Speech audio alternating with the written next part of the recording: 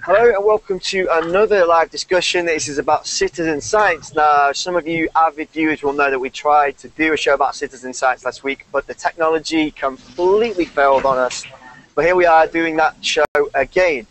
So what is citizen science? What better way to explain what it is than to show a video? So let's take a look. When you hear the word science, what comes to mind? Lonely PhDs mixing solutions in their labs late at night? That may be so, but the concept of the citizen scientist is making a comeback.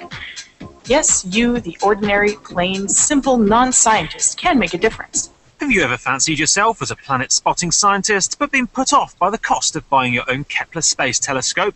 Well, fear not, because now you can spot to your heart's content from the comfort of your computer. Meet Zooniverse, the portal for citizen scientists. Hi, I'm David, and this is my attempt to send a radio-controlled airplane into the edge of space using a weather balloon, and then pilot it down using a live video feed. So our whole show today is kind of inspired by RC Explorer's video. He managed to get a remote-controlled vehicle of some description so high up in the atmosphere and get some great footage. We really wanted to look at citizen science, so we did the show. We have a great collection of people involved in citizen science in some form or another with us today, so I might as well introduce you to get this conversation started. We have Dr. Laura White from the Adler Planetarium, who was with us last week, but unfortunately the technology meant we couldn't really continue with the debate.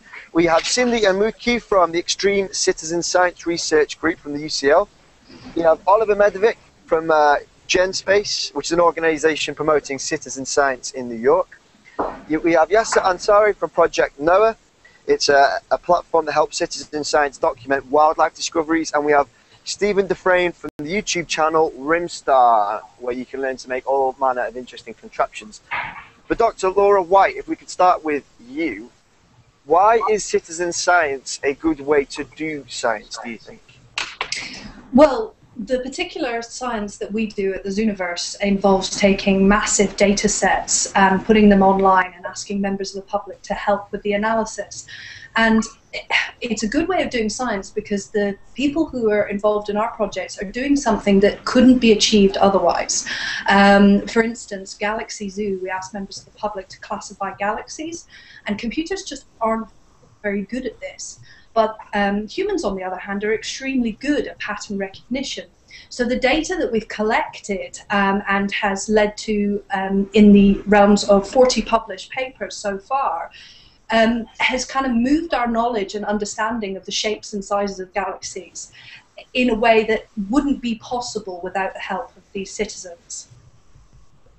So what is it? What kind of tasks are the people that you work with, the citizen science? What kind of tasks do they do? Well, they vary depending on the project. In the case of Galaxy Zoo, it's very simple pattern recognition. It's asking people to tell us what the galaxies look like, what shapes are they. And it's something that really requires no training at all. I've done it with groups of kids and I've spent 10 seconds explaining to them, this is a spiral, this is an elliptical, and they can understand that straight away. Some of our other projects are slightly more involved.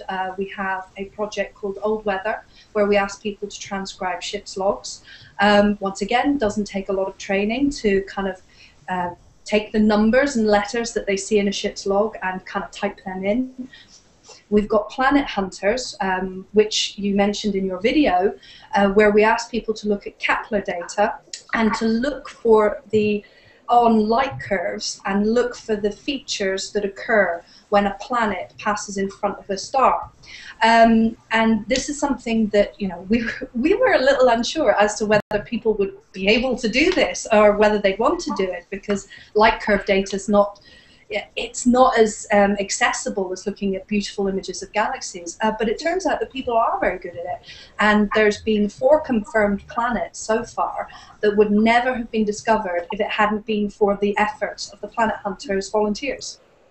So 4 planets have been discovered. For anyone at home interested in taking part in citizen science, I don't know if there are any better fact that could get you inspired that you could well discover a planet.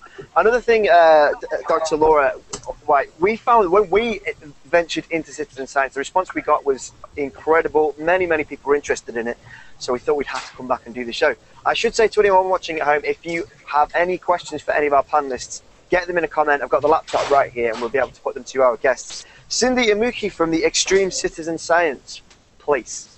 Maybe you can explain a bit about the science that you guys do and why citizen science is exciting. So the reason that we find it exciting is because we're thinking that communities can come up with the problems that they want to explore, then come up with the protocols of how to collect the data in a way that it's meaningful and suitable for their life, then collect the data, analyze it, and act on it. And that's what we're trying to do in different parts of the world. So what can you do with citizen science that you couldn't do before citizen science? So, for example, we had one communities where people were complaining about noise from the local scrapyard, and it was just dismissed as just an opinion. But once they get into citizen science and can start collecting noise monitoring data and then plot it on the map and show it around, that becomes more reliable information that can be discussed in different circles. You can look at citizen science as engagement at different levels depending on the nature of a project or on the nature of the need. So you can have, for example, people engaging in crowdsourcing type projects where they are interested in birds, so they do bird watching, they do all sorts of activities that require them to go and gather data and then share it, and that contributes to a larger body of knowledge. You can also have people getting engaged in actually analyzing data and structures like online games, folding proteins, and then contributing to solutions to finding cures for diseases. And there are then other levels of engagement where it's actually people who define the problem themselves and go through the whole process of the scientific research. So all the way from defining the problem, collecting the data, analyzing that data, and then deciding what to do with that data and what action to take. Yes, so let's come to you. We were speaking, or Cindy was certainly talking there about people can be engaged by analysing data, by having a lot of people all take part in the same activity. You're from Project Noah. I know a little bit about that. Maybe you could explain to our viewers what that is and how citizens are engaging with that project. Sure. So Project Noah is really simple. I mean, we set out to basically turn mobile devices into digital butterfly nets and location-based field guides. And so we have an app called Project Noah and a website as well where people from all over the world, we have over 185,000 members from all over the world, share wildlife observations, contribute to specific citizen science initiatives, help each other identify species and learn more about the wildlife that they encounter. But more importantly, we look at citizen science as a vehicle to really mobilize a new generation of scientists, and particularly for us, nature explorers and earth stewards.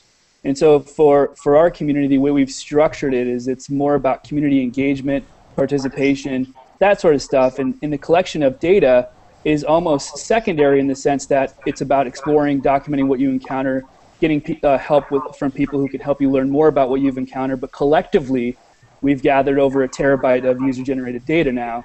And that's where the citizen science angle comes in. So our approach, in the broader spectrum of citizen science, on one end you have things that are very much science heavy, and on the other side you have things that are very citizen-y heavy, if you will. And we're more on the citizen side. And the basic premise is that all scientists start as amateurs. We want to develop more engaging ways for beginners to get hooked and become lifelong curious naturalists or scientists. So what exactly would people do if they were taking part in Project Noah? How does it work if someone at home, like right now, would like to try this? Sure. So there's a couple things you can do. You can share an observation. So let's say you're on a hike or you're in your backyard or at the park and you saw an interesting form of wildlife, a plant, an insect, a bird. You can take a photograph of that, add some descriptive notes, and share a location and submit that to Project NOAA either through our mobile app or our website. So that's one form of participation. Then if you don't know what it is that you saw, our community from around the world can suggest species IDs with reference links to everything from Wikipedia to the Encyclopedia of Life. So it becomes kind of a collaborative learning environment or classroom. The other aspect of the project is you can pull information out. So based on your location, if you're using our app, you can see all the wildlife that people around you have documented. So you can learn about the wildlife that's around you when you're in physical proximity to it. So it's this notion of place-based learning. And then the third aspect of Project NOAA is really these missions or quests or adventures, whatever you want to call them. We call them missions. And these are specific tasks that you can participate in. They could be documenting moths during National Moth Week. It could be sharing photos from the Galapagos Islands with our partners at the Charles Darwin Research Foundation to share wildlife that's encountered there. Or initiatives that are just for fun, birds with the color red or insects of the color yellow, and that sort of stuff. So basically you can share observations, learn more about it, document what you've seen. You can pull out information and see what's around you and learn about it when you're next to it. And you can participate in specific quests, if you will, that we call missions. So it sounds like an incredibly interesting project. We will put a link up to everybody's different areas of research in the description. But we've spoken a lot about the ways that citizens can get involved in analysing data, helping scientists to make better sense of data, coming up with new problems to solve. But there are also experiments that people can do. So Oliver, perhaps you can explain a little about the biotechnology laboratory that you helped set up. Right. So when we set up GenSpace a few years ago, we set it up as a community biotechnology laboratory. So the basic underlying premise was to lower the barrier to entry to individuals wishing to do biotech. And that was really the key, we believe, to allow people to practice biotechnology. Laboratories are generally inaccessible. They're very expensive. But we're seeing more and more equipment now enter the marketplace that is cheaper, but still a space in which people can do their projects is a necessity. So we basically set out to build a shared laboratory where people can come together and share the equipment, share the knowledge base, and have a place where they can carry out projects. And since we've opened our doors in December of 2010, we've had a number of different projects take place here. We've had a whole slew of events. We've had everything from, we've had collaborations with Cold Spring Harbor and the Urban Barcoding Project. So we've hosted high school students and their teachers using our facility as essentially a satellite lab where they would process DNA samples that they obtained from the wild. So they would be able to send plant samples and insect samples to determine which sort of species they were and obtain a catalog of species in the New York City area. We have individuals working on personal projects. And one of the coolest things about a space like GenSpace, so my background is, I have a PhD in molecular biology, and we tend to be a little isolated when we focus on our projects. And you rarely have artists and designers and, electronics buffs use a laboratory at the same time that biologists are using a lab. But in our space, we have artists working on projects, and they collaborate with the biologists, and really cool things happen when you put people together from a variety of different disciplines. We have an artist, Heather Dewey Hagborg, who used her facility to really run a very cool series of projects that really lied at the intersection, I would say, at sociology and biology and art. She went around the city gathering basically stray garbage that people discarded, that we consider garbage, or we've considered garbage for a long time, such as cigarette butts and other litter like coffee cups. And she was able to extract DNA from these discarded materials and learn about DNA sequencing. So she really didn't have any background. She took classes here. That's something we also offer. With that information that she armed herself with, she was able to obtain some sequence data that enabled her to put together portraits of these individuals that had discarded these materials, such as the probability of what sort of eye color they had, their ethnicity, their sex.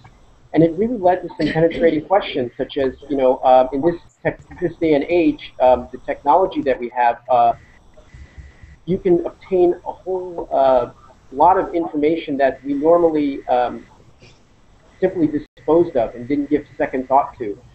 And so can I just to try and paraphrase? Do you know a lady who managed to ascertain the colour of someone's eyes based on the things that they threw away? Is that correct? That's true. So with sequencing technology, with our, with the technology that we have now, with more and more sequence data being generated, you can obtain a lot of information from individuals just based on their genomic information. And was that just? I'm interested in this point because it seems a very strange one. She figured that out from the rubbish that she had, or did she somehow extract genetic data from the rubbish and figure it out that way? Well, anything you discard, basically, if it has a few of your cells on it, you essentially have your entire genomic library locked away in those cells. Wow, that's a very interesting point, and I love to learn brand new things. I had no idea that someone could figure out my eye colour based on my rubbish. We live in a very strange time. But you were speaking there about bringing together people with different backgrounds, artists, scientists, biotech guys. It's a strange hop and a leap, but YouTube is a place that does that. People put their own stuff up there. People have all sorts of different ideas. And Steve Dufresne, you're from Rimstar. You help people build strange contraptions, scientific experiments. What's your experience of that being like? Have people been positive towards that? Very much so. One correction first. It's rimstar.org, O-R-G at the end. Oh, sorry.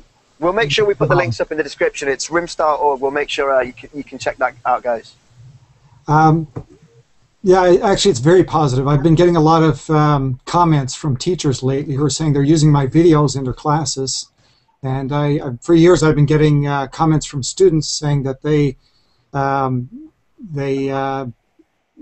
didn't understand it in class, but once they watch the video, they do understand it. And these are science classes. These are science topics. So it's a very, very positive response. What kind of things are you helping people to build? What kind of machines? Anything from a simple electroscope, which uses electrostatics to do experiments and make measurements, to things like Fresnel lenses for concentrating sunlight in order to produce heat or electricity, Stirling engines, which do conversion. You use a difference between cold and hot in order to produce mechanical energy. Just a whole range of things. Plus, I also talk about other topics like what is fire, how does nuclear fusion work in the sun, things of that sort. So what kind of thing would you be able to build that you might be quite surprised you're able to build? You know, often people don't think you can build particularly powerful or strange or wacky contraptions, but what might surprise people they could build in their own room? Or things like a Wimshurst machine, for example, using simple things like CDs, cardboard, shoelace, just to talk about one that I did last week. Using those very simple parts, you can make something that you hand crank and produce sparks and high voltage sparks with. Awesome. So if you guys, anybody wants to make any of these contraptions, they're all on Stephen's YouTube channel, which is rimstar.org. We'll put a link up in the description. I have a comment here from Layla Smith on YouTube, who's watching now. It's Michio Kaku reference, and she says, I believe this, the whole of citizen science, I gather, will bring us closer to a Type 1 civilization sooner if there were not citizen scientists. I'm not saying that I'll experience this in my lifetime, but if I do, then that's a bonus. So maybe, Dr. Laura White, I'm not sure if you know what a Type 1 civilization is, but do you think, in a nutshell, citizen science is speeding up the process of discovery? I think, I think for two reasons, really. I think it's speeding up the process of discovery because we can get more work done because more people are involved. But I like to think that it's also leveling the playing field. You know, that more people, we're lowering the barrier to entry. And as I believe the lady and gentleman from UCL were talking about kind of those different levels of citizen science that we have. You know, they're doing some very involved citizen science that's very community-based and gets people in from the very beginning of the scientific process. We're kind of bringing people in more towards the end with sort of data analysis kind of steps. And we have some people who just do that very simply by maybe doing a classification, and other people who get more heavily engaged in our discussion tools. But by making access kind of, should we say, it's more democratic, it's more kind of, more involved for a greater number of people, I think that's only got to lead to kind of more open scientific discovery and hopefully faster scientific discovery. I have another question here from Alan Charnock. This is from YouTube, and perhaps Yassi, you can answer this one. He's interested in this question: should we go through with the de-extinction and bring back extinct animals? That's a really good and timely question. There was a big TEDx event in DC hosted by National Geographic just last week, where they brought thought leaders from around the world talking about the resurrection of extinct species. It's a touchy subject, and I'll dive into it in a second, but just so people know, Project NOAA is actually a joint venture with National Geographic, and we work very closely with them. So with that being said, my personal feeling is that we suck at keeping the species that are already on the planet alive. Why bring many of them back until we have kind of a better understanding of how to keep them alive? And also, there's been some really interesting articles written recently in a response to this de-extinction event, is that bringing a species and just popping it back to life is one step.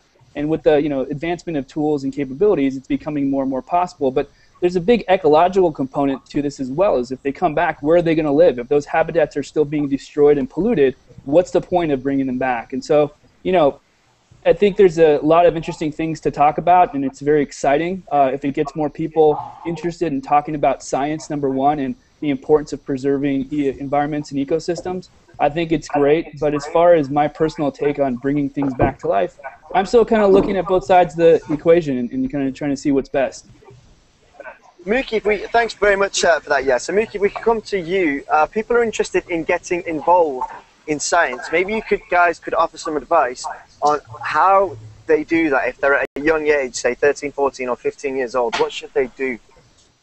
There are now plenty of places around where they can find information and start to do their own work. So the first thing is to understand that science is not something special. It's not something that happens in a university or in a very high level of research. There is a lot of science that you can do at home and on a daily basis, and you can think about the problem that bother you where you live, such as the air pollution, or you can, for example, in the UK and in the US, participate in something called Nature Calendar, where you watch for all kinds of events that happen throughout the year, such as the first bloom of flowers or the last leaves on tree, and so on. And you are contributing to science through that activity. But then you can figure out that you can do things by, for example, learning how to program tools like Raspberry Pi or Arduino, and then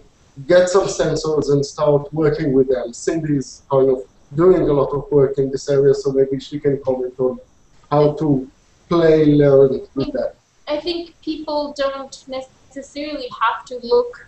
I mean, it's great that there are these places where they can, easily join an ongoing project and contribute to something that is already out there and happening. But people can get a lot of motivation from going to fora such as Instructables and take a look in there at people who are do-it-yourselfers that go by themselves. They find out about how to connect things in different ways and find out solutions, and then share these insights with each other and form online communities. And it can be fun projects, it can be purposeful projects, and for example, the Public Laboratory for Open Technology, for Open Science and Technology is a group of makers and citizens and designers and just people, regular citizens that got together to solve a real issue that was of big importance to them. And online, they shared information, they make prototypes, people take those prototypes, then they repurpose them, change them, share their insights, and the knowledge is just spread and spread and spread. And it motivates a lot of people to see that other people are doing other things and are learning from each other. They don't have to be, as Mookie said, scientists. They don't have to have even specialized backgrounds, as long as they have the will and self-belief that they actually can just go out there, grab tools, do things, and join in or do their own. Well, we're going to be talking about citizen science a huge amount now, because the interest we've had in it since we first mentioned we were going to do a show on it has been so big. It's clear that you guys want us to talk about it more, so we're definitely going to be doing that. So I'm sure anyone who's following us on Twitter, Facebook, Google+, you'll begin to see some links to these awesome projects that Cindy's been talking about, and we'll also put them in the description, of course. I have another comment here that perhaps Oliver, because you were talking about this earlier, I'd be interested to hear your thoughts about this. This is from Karen B. Cooper, and she says, sampling DNA on garbage without permission raises some serious ethical issues. Do you think that's true? Oh, it certainly does. And I think that was one of the reasons for the project. It basically it underscored a lot of privacy issues and put the privacy issues in a context that people normally would not be presented. Normally wouldn't see these issues presented in such a context. So the artist actually made three-dimensional sculptures of the putative individuals that had discarded this rubbish, and put them on display. And surprisingly, many jurisdictions don't have any laws that deal with garbage or trash that you throw out, and don't have any the regulations have not caught up with the powers of the technology that we have at our disposal and what we can do with this technology. So one of the reasons for this type of project was to put this issue in front of people in a way that would make them feel slightly uncomfortable, and basically confront these powerful sociological issues in a way that would be not so abstract. So if this was written about in a scientific journal, perhaps it would be buried and nobody would really pay much attention to it. But now all of a sudden you see a 3D printed image of somebody who used a public restroom hanging up on a wall. How does that make you feel? So I think that sounds like the single most incredible art project I've heard in a long time, that someone printed out the shape of someone based on the DNA they found in the rubbish. You may well have heard it here or somewhere else first, but I'm going to say you heard that here first. Oliver, thanks very much for joining us. Dr. Laura White, Cindy, and Mookie, Yasser, and Stephen from Rimstar.org, which is an awesome YouTube channel that everybody should check out. It's been a fascinating conversation. Thank you all very much. To anyone watching at home, we are going to be covering this stuff more because everybody on the team is really interested in it. It is really interesting, so expect more of it. If you haven't already hit subscribe, do hit that button, because we've got live shows coming up every day, basically. And I should say that our debate on Thursday is going to be an incredibly interesting one. How does modern propaganda work? That's live this Thursday at 7 p.m. So thanks very much to all our guests. And yeah, we may well be back in touch soon when we cover this kind of thing more. Thanks, guys. Cheers. Thanks.